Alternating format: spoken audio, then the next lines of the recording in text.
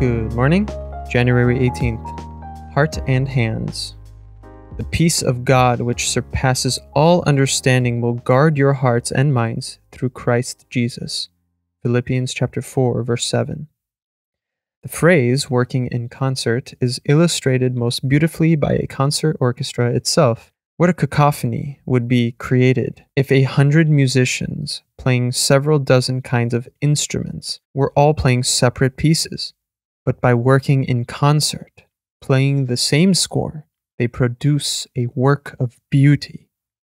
In the Christian life, heart and hands must work in concert to produce a life of peace.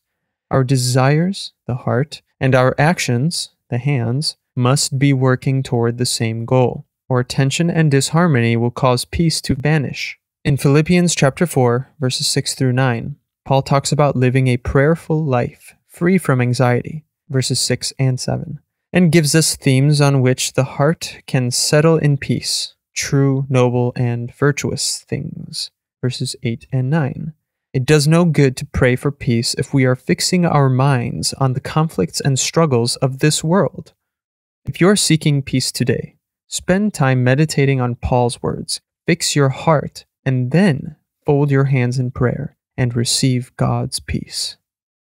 We must never settle for harmony at the expense of holiness, nor for peace at the expense of principle. John Bradford.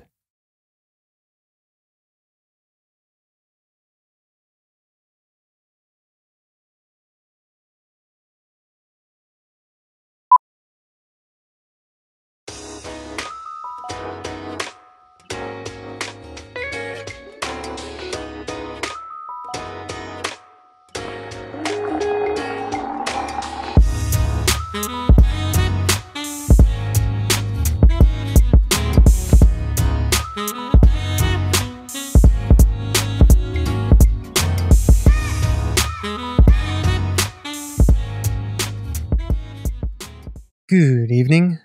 Emmanuel, God is with us. I rejoice in your promise like one who finds great spoil. Psalm 119, verse 162. When the outlook is bleak, people become disheartened. The world is beset by major problems that cause people to be scared, anxious, and uncertain. Some people fight the good fight by trying to remove obstacles in their own strength, but to no avail. Others crack under the burden. One of the great joys of the Christian faith is that Jesus promised that He would be with us until the end. He will not forsake us, and He will never fail us. Such a gracious assurance from the Almighty God Himself must undoubtedly fill you with new hope. Jesus triumphed over the worst of what man and life could do to Him, and now the triumphant Christ gives you His promise that He will be with you in every situation and under all circumstances in life. In order to deal effectively with difficult circumstances, it is crucial that you surrender control of your life to Christ. Yield to His sovereignty and faithfully follow His commands. Be sensitive to the guidance of the Holy Spirit, and He will transform your despair into hope, your depression into a celebration.